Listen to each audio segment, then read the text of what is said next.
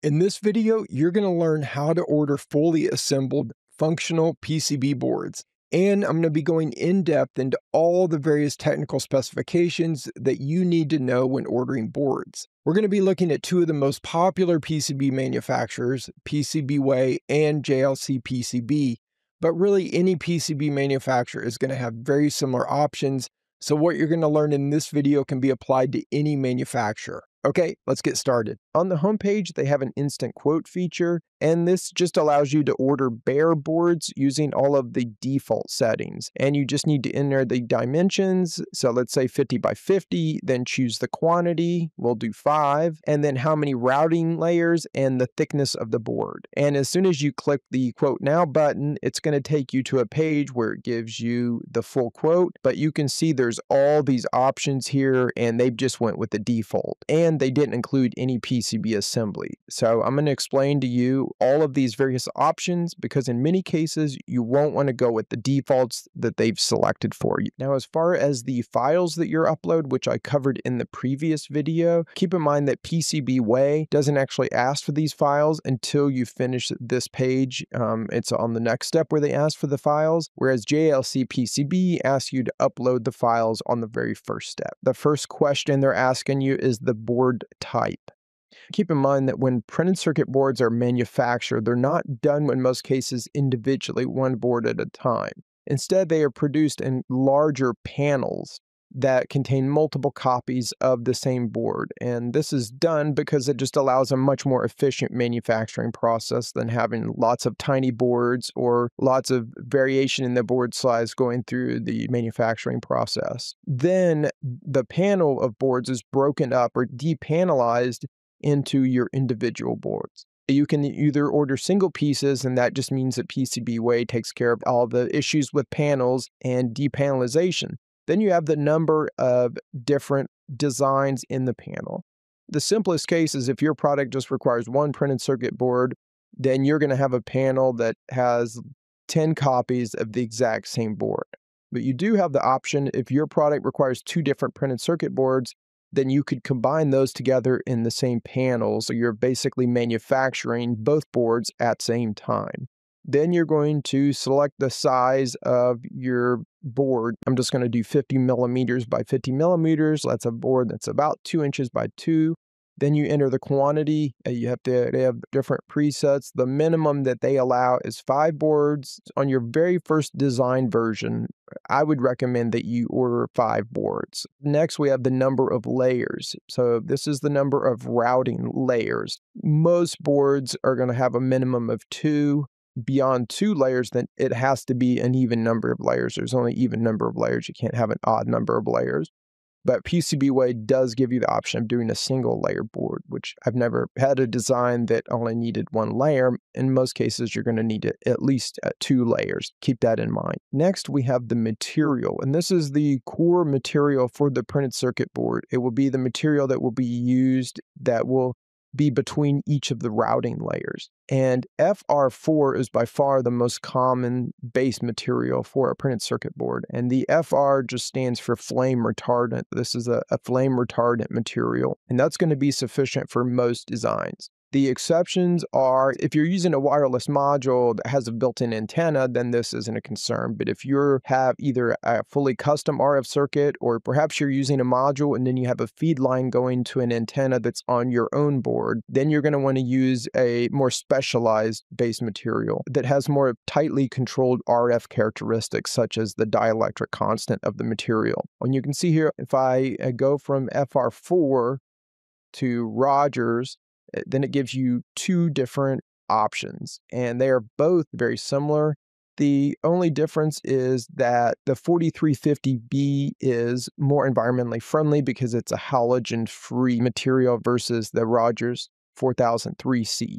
So I would definitely go with the Rogers 4350B as your choice if your design has custom RF circuitry in it. The other options that you'll see are we have aluminum and a copper base. And the main reason for using a metal core is to improve the heat transfer, the power dissipation capabilities of the design. One thing I forgot to mention is with FR4, you'll see there are different TG grades, and what this TG is stands for, it's a glass transition temperature. It's the temperature at which the material goes from a solid, rigid structure to more of a rubbery substance. You want to make sure that you stay below the glass transition temperature. If you're new to PCB design, then I highly suggest that you watch my full-length tutorial on how to design your first PCB, and you can access this full tutorial at predictabledesigns.com/firstpcb.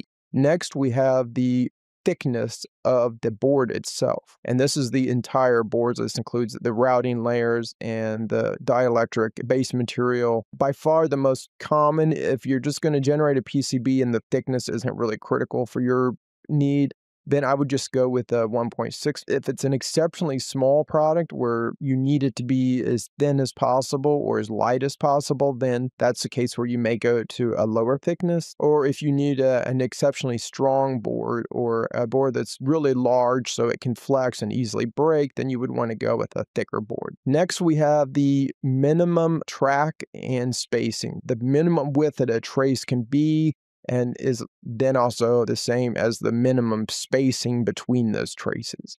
A 6 mils, a mil is 1/1000th of an inch. A 6 mil minimum trace with a 6 mil minimum spacing distance is pretty much the most standard. If space isn't super critical for your design, then that's the one I would go with. And then if small size for your board is that becomes more critical, then you're going to want to step down to the smaller trace and spacing. Then we have the minimum hole size. This is going to be the minimum diameter of a hole that can be drilled. And the most common hole that you'll be drilling in a printed circuit board are for vias. A via is a hole that's got copper in it and allows you to connect a trace between the different layers. Next, we have the solder mask. And a solder mask is a protective layer that is added to the outer layers of a board to prevent oxidation of the copper and to prevent solder bridges. This is all copper that's on the outer layers that's not being soldered to. This is not for the pads, the SMT pads, for instance, but this is we cover up any traces and it prevents oxidation. And this is classically a green color. That's by far the most common color for a solder mask. That's why most boards that you're probably used to seeing are green.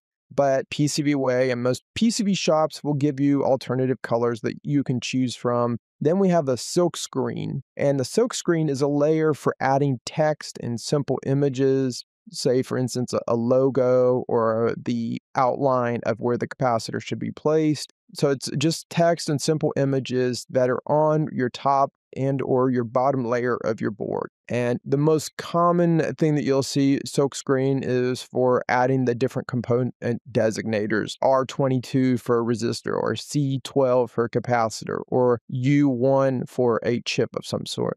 If your board has edge connectors, then here you're going to want to select yes, and you'll be able to specify the surface finish for those edge connectors, since abrasion resistance and good electrical contact is critical for edge connectors, and hard gold is going to be the most common option here. Next, we have the surface finish, and the surface finish is a coating that's added to exposed copper pads on the outer layers of the board to prevent corrosion and improve solderability. HASL, hassle, has in the past been the most common option, and for the longest time it had lead in it. I would say we've gotten where we're trying to get lead out of the electronic products and out of the environment, and need to have lead free if you're going to meet ROHS certification requirements. Most designs, I would just go with the immersion gold. That's by far the most common today. Immersion silver is another lead-free option that can be used. Next, we have the via process. Normally, a via is going to be left open after processing, but there are some cases where you do not want that via to be exposed because, for instance, solder can be wicked down into the hole and such. There's two different options for covering up or filling in these open vias, and the first is just called tinting via, and there's no extra cost for this. There's really no extra step. It's basically you design your Gerber files so that the solder matches mask layer goes over and covers up the via holes. And this is primarily going to work for really small diameter via holes because solder mask wasn't really designed specifically for plugging a via. If the via hole diameter is too large, then you probably won't get a consistent, guaranteed uniform coverage of that via. And tinting, even though for most vias it's going to work, especially smaller vias, it's not as guaranteed a process of covering up that via or plugging that via. And in those cases, if you need a plug via, then you would select this here, and that's going to add some extra cost. Next, we have the finished copper. This is in ounces, but it's really a measure of how thick your copper is. The weight is just the weight of a copper layer that's spread over 1 square foot. For instance, if you spread 1 ounce of copper over 1 square foot, then that's going to give you a thickness of 1.4 mils. And thicker copper traces are primarily used if you have high current traces. Then you're going to want to use a thicker copper. That makes it where you don't have to have that trace quite as wide. There are also some advanced options that you can see here, and most of these are pretty rare, and if you're advanced enough to need them, then you're probably going to understand which of these you need to select. So I'm not going to go through these advanced options. Now we're going to look at the specifications for the PCB assembly, which is the process of having all the components soldered onto the printed circuit board. PCBWay gives you 3 options for the assembly. There is turnkey, kitted or consigned, and then a combo. Turnkey is basically they source all of the component. You give them the BOM, and through their vendors, they supply all the different component parts. A kitted or consigned is if you supply them all the parts. You would take care of ordering all the components and shipping it to them for the assembly process. And then they also offer a combo, which is a combination of the two. So you can maybe supply, for instance, if maybe there's a couple special parts that are difficult to source that you've got a special vendor for, then you may want to supply those and then let PCBWay supply all of the other parts. So you can choose between those different options. Then you can do, once again, you can do a board type. You can either do a single piece, like we've discussed before, or a panelized PCB. And they tell you that if your quantity is above 20 pieces or any side of the board is less than 50 millimeters, then it's best to do a panelized PCB. This just means the assembly process will be done on the entire panel at one time instead of on each board separately. Because if you have a high number of boards or you have really small boards, and it really doesn't make sense to do those on a single piece basis. But for this, we'll leave it as a single piece. Then we have an assembly. You can either put components either on the top side, bottom side, or both sides. For most designs that need to be moderately compact, you're going to want components placed on the top and bottom side. But if space isn't as critical for you, then it will keep your costs lower if you only have components placed on the top side or just one single side. And once again, we have the number of boards that you're going to have assembled. If your board has any components that are especially sensitive,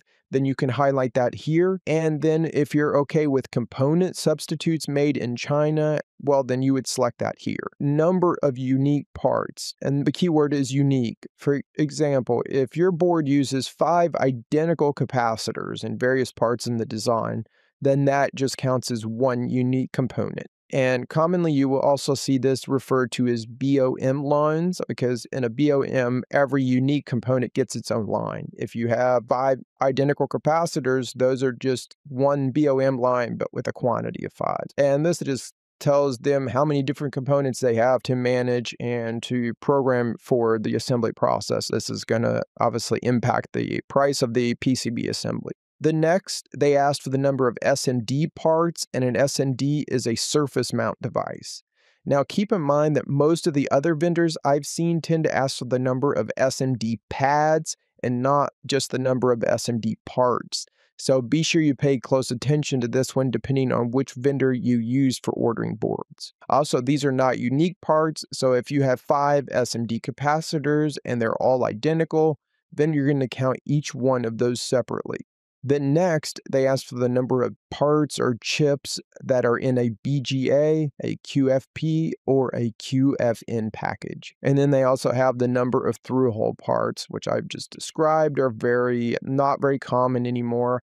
There's some other options here. The first option here is to depanel all the boards to delivery, whether or not you want individual boards shipped to you that have already been depaneled or broken apart, or if you instead want them to ship you the full panels that aren't split up yet. Then we have a conformal coating, and a conformal coating is a protective layer that can be added to the printed circuit board after assembly, and it's commonly used to just protect all of the electronic components if it's used in, say, a high humidity or an environment with a lot of contaminants. Functional testing is used to make sure that you don't have any short circuits or bad solder connections or missing components. It's a functional test of the board to make sure that the assembly process and the fabrication process went through without any major problems. They even offer the option of you can have them load your firmware, and then they have X-ray testing can be used for looking for bad solder connections, let's say on a BGA package where all the solder connections, or even a leadless package where all the solder connections are underneath the part and they can't be visibly inspected. The only way to inspect them is with X-ray. In case you missed it, here's the first part of this tutorial where I show you how to output all of the necessary manufacturing files using KiCad.